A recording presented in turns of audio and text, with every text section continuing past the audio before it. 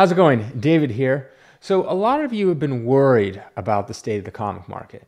You've been worried that, hey, I bought this book and it's dropped in half, or it's dropped by a third or even higher. And some of them are like, oh, but these are big keys. These are like long-term blue chip stock comic books types of thing. Well, I'm going to tell you the difference between long-term and short-term investing. Too many people are so looking at the now and looking at what's happening right now. And that's what happens. You'll see in stocks all the time. People panic sell. Famously, you can look behind me. People always go like, why do you have an Elon poster behind you? First of all, I've had this for many years. I've been investing in Tesla since, 2016, 2017, somewhere around there. And I've seen Tesla stock go from when I got in, this is before all the stock splits. And if you're not familiar with a stock split, it's basically, say the stock gets to $1,000, the company's like, we're going to do a 2-to-1 split. So we cut it in half. So you have one share at $1,000. Now you have two shares at $500. That's all it is. I think Tesla did like a 7-to-1 or 6-to-1 or something. And then they did like a 4-to-1 or something. I can't remember. But I had it before all those splits. Got in at around like, I think it was like 180 a share. I saw it go all the way up to like 4 something a share. And I was like, oh, 450 or something. And I was like, oh my gosh. And then it went all the way down to below what I got in at in a course of so for like 2 years it went up, and then it just pretty much dropped within like 9 months. And I'm like, oh my gosh. But then, what happened? It went all the way up to like $2,000 a share. And so you can't focus on the short term. You have to think of things as a long-term play, especially with comic books. That's what I kind of preach on my channel, I'm more talking about long-term investing, not short-term. I do dabble a little bit in short-term, but more it's about long-term, holding that book for a long period of time. You always see people with like comic collections like, oh my gosh, you have this book, that book, this book. Well, they also bought it 20, 30, 40 years ago. And then you always think to yourself, I can never afford it now. It's like, yeah, it's expensive now, and usually they just go up over time. Yes, there's going to be ebbs and flows. There's going to be times where it goes down, but there's times it goes really high up, and that's just how the market works. But if you believe in a comic or a character and you think it's a good long-term investment, same with the stock. Tesla's out here having record quarters every single quarter. So to me, I look at it as like, oh, this is a great investment. I don't care what's going on with all the drama. All that to me says, okay, they're still a good company, having record-breaking quarters. Hey, it's cheap. It's on sale because my intent is long-term. Just like with comic books, this is long-term. I'm not talking about short-term where it's like, oh, short-term's like within a couple months to a year. Long-term's like 5+ years, 10, 15 years down the line. That's what you have to think about. So I'm going to go into some examples of what the difference between like kind of what you can see from long-term investing. So don't focus on the now. You have to be focusing on 5, 10, 15, 20 years down the line. So let's take the big boy of them all, Action Comics #1. Now everyone's going to say that's a blue chip comic, right? That's like blue chip stock. That's guaranteed, all this kind of stuff. So let's see what's been going on. So in Action Comics #1, back when the GPA started reporting, back in 2003, a 4.0 sold for $85,000. Now, this is going to be before the comic boom, because, that was just, everything was sky high. So let's just see how it did before that ever started. So the last sale that it had before the comic boom was in 2018, and it sold for $573,000. That is up 574%. And over the course of 15 years, from 2003 to 2018, that is an average turn of 38%. So yeah, there's going to be some where it's going to go down, some's going up. Now, this is a really rare book. This doesn't sell that often. It's just like one every couple of years, pretty much. So let's look at something that's way more common. Let's look at a New Mutants 98. Now, I put this on my list before, and I say this is a good long term. Now, if you look at the New Mutants 98, look at this graph. You can see it coming all the way along. And then right around towards the end of 2020, you see a huge jump. Like it literally triples in price and has been dropping significantly since. But let's take it before that huge spike. Let's before that, or whatever, the comic book boom, whatever you want to call it, before that happened and you had an influx of all this money coming in and everything went sky high. So before that, let's see how it was doing.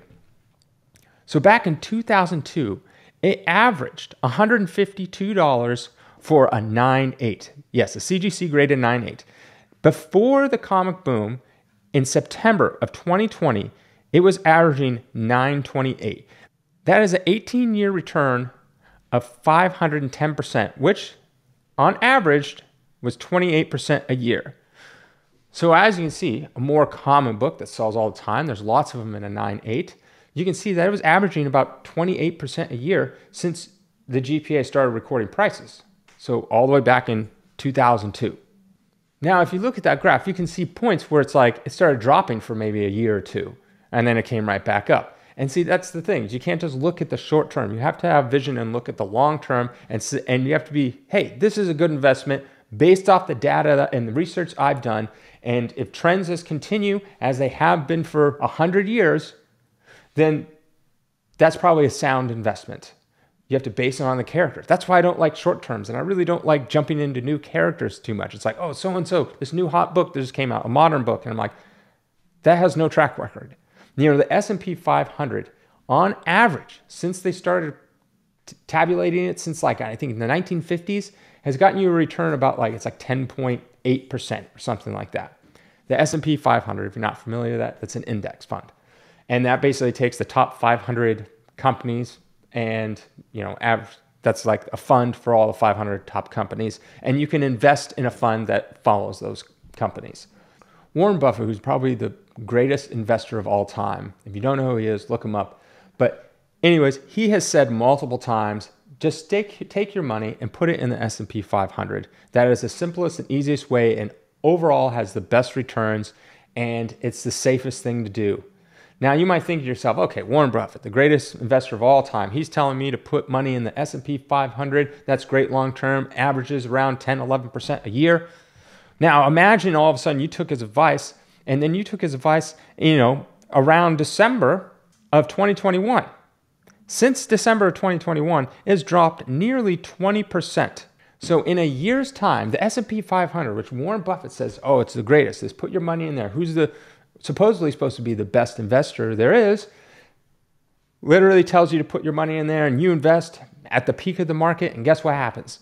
It's dropped 20% in 1 year. You're supposed to get 10% return every year. Now you're getting negative 20. But that's the thing. You're looking at the short term. People need to stop looking at the short term. If you're making a sound investment into something, then you need to look at the long term. The S&P 500 is obviously the top 500 companies. Now, do you think that's a bad idea to invest in those? And guess what? Investing does come with risk. That's the definition of investing. You're investing money, hoping to gain some more money in return. Sometimes you lose money. You can invest in other companies and they go down.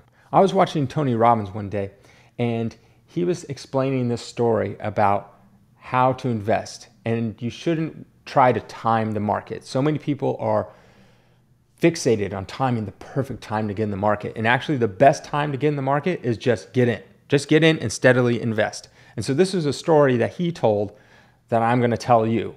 And these are based on real facts, real figures. Obviously the people's names are made up, but these are actual facts and figures that you can follow along with. So imagine if there's 3 people, Tiffany, Brittany, and Sarah, and they're all able to save $200 a month, and they want to invest it in the S&P 500 index fund. And this will be from the last 40 years, from 1982 to 2022. Each will have different marketing strategies of how they jump into the market. So here are the major market crashes. You have Black Tuesday, it dropped by 33% back in the 80s. Then you have the Kuwait War, it dropped it by 20%. Then obviously you had the dot-com crash, dropped it by almost 50% in the early 2000s. Then the financial crash of 2008, that dropped it by 56%. And then obviously you had the COVID crash that dropped it by 34%. Tiffany has terrible timing. She saves up $200 a month and puts it in a savings account and earns 3% interest, waiting for the perfect time to invest. But it turns out she has the worst timing. She dumped all of her savings into the market the day before the 5 crashes happened, but she never sold. Even with the terrible timing, thanks to her buy and hold strategy, Tiffany's $96,000 turned into $764,000. Then you got Brittany. Brittany also saved $200 a month in a savings account, earning 3% interest, waiting for the perfect time to buy in. And it turns out Brittany had the world's best market timing. She bought the day the market was at its very lowest after each of the 5 crashes. With her perfect timing, she was able to turn her money into $1.1 million. Then we have Sarah. Sarah didn't have much interest in watching the market or in trading. In fact, she only did one thing. On the day she opened her account in 1982, she set up $200 per month, auto-invested into an index fund, and never looked at her account again. She ended up with over $1.3 million. So in the end, remember, time in the market beats timing the market. Invest early and often. So that just shows you that if you're constantly trying to time the market, it doesn't really matter. Just get in when you can. So this works with, so people out there that are thinking, oh, whether it be stocks or comics or anything, if you think it's a sound investment and you've done your research and your homework and you're like, this is probably a good one to get in, whether it be a stock or a comic or whatever it is you're investing in, time is what you want on your side. That's why it's all about long term. If you focus on the short term, it'll look terrible. So let's look at this amazing Fantasy 15. Back in 2002, a 3.5 would run you about a little over $2,000. Right before the comic book boom, it was running you about a little over $19,000. That is up 861%. That is an increase over 18 years of 48% a year.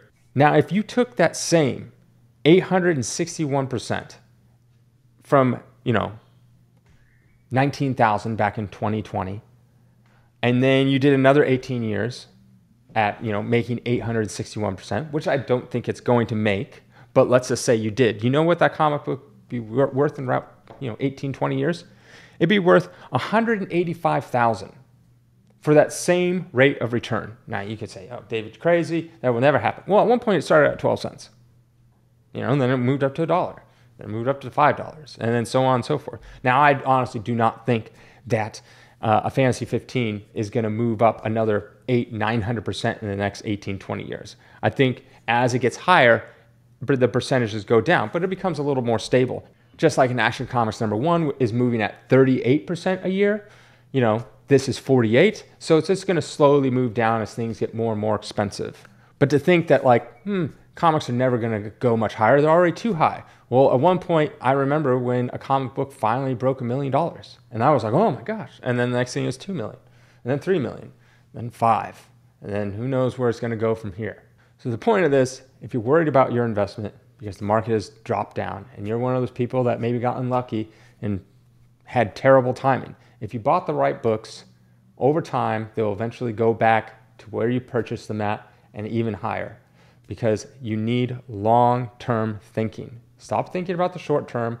In today's world, people are always looking for, I want to buy something now, and then in a month from now, I want it to 10x, because they're so used to seeing things about crypto and NFTs and all that garbage about how it's like, oh, I bought Dogecoin, a year ago, and now I'm a billionaire. It's like, okay, yes. And there's also people that play the lottery and, won the lottery. You can say that's an investment. I invest $5 into a ticket, and now, I don't know what a ticket's worth these days, 100 million, $1 billion. That's what you're hoping for. That's not really investing. You have to look at track records of things. And if you have a track record like comic books that have decades, if not almost 100 years of consistent track records, that's good information that you can assume that's going to continue on. Now, anything can happen, but stop looking at the short term, look at the long term.